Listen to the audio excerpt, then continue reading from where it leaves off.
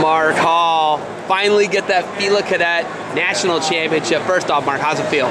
It feels great being able to finally get over that hump after 3 long years of waiting for it. It's been a heck of a ride. I'm ready for the World Championships.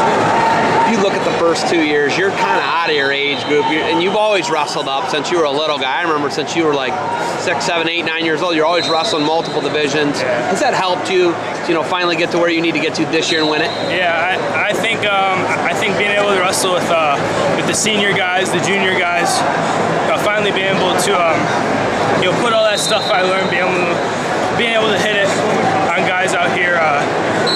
It's good being able to have those sources that I have. So it has been good being able to wrestle up age groups and stuff like that. But how much is it training partners for you? I mean, you grab everyone you can. We were up there when Joe Williamson and I were up there. You had multiple partners come in. Drew Garcia. I think you had Watts come in. Yep. All types of guys come in, man. You got guys come in like that. How much has that helped you? Like you're saying, how much has the resource of workout partners helped Mark Hall? Ever since I was younger, my dad and my family basically have always told me to go with guys that are going to beat me up. So, being able to have guys like Tony Jones, he's a great mentor to me, and putting myself around guys that'll take me out of my comfort zone is really important. So you like being out of your comfort zone? Nobody likes that, but that's just kind of a way of life for you. Yeah, I look at the Bo Nickel rivalry. We talked about that with the piece we did with you. You don't have Bo this year, whether he's too old for this or he was at the tournament overseas, whatever it is. Is that disappointing not to get the rematch with Bo?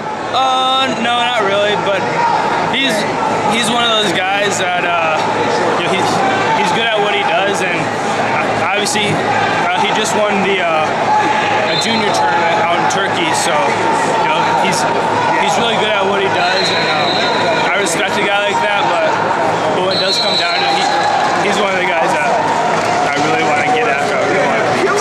So we got a rivalry. We've had the rivalry, but it's continuing to brew. All right, I look at, everyone asks you about college choices. You look at college choices, are you going to train after? I talked to you, a couple times a year. You look at college choices, or are you going to do the Olympic route? What are you thinking? As of right now, I want to go the college route, just because I think from past times, seeing guys go out to the training center, it's hard to get back into that folk style, beating on the guy mentality. So as of right now, it's want to go right to college, but especially with me, a lot of things are subject to change. So give me 3 top choices right now if you had to pick today. If you feel comfortable. If you don't feel comfortable, don't tell me. As of right now, my top 3 is for sure Minnesota, Oklahoma State, and then that third one probably Ohio State. Ohio State. I really like Tom Ryan and Kyle Snyder's one of my good friends too. So that helps. Looking at going overseas. How many tournaments have you wrestled overseas? The World Championships in Slovakia for you. What do you got to do to get a medal, and how much experience do you have wrestling overseas? I've wrestled 1 tournament overseas. I wrestled in the Pan Am's my first Fila Cadet year. But I've had opportunities to wrestle guys from Iran, India, Sweden. So I put myself around that foreign feel, so I won't feel too uncomfortable. Not going to be a shock when you go out and some guy's like giving you his leg or something, right? Yeah. And they go in bursts. They'll feel real weak when you grab a hold of them, and then all of a sudden they're behind you and you don't know what happened. That's exactly how it feels. Looking at that foreign feel, what else can you do between now and Serbia to get a better feel for it? For sure, probably going like short 30-second goes with guys at my high school. I'm Minnesota.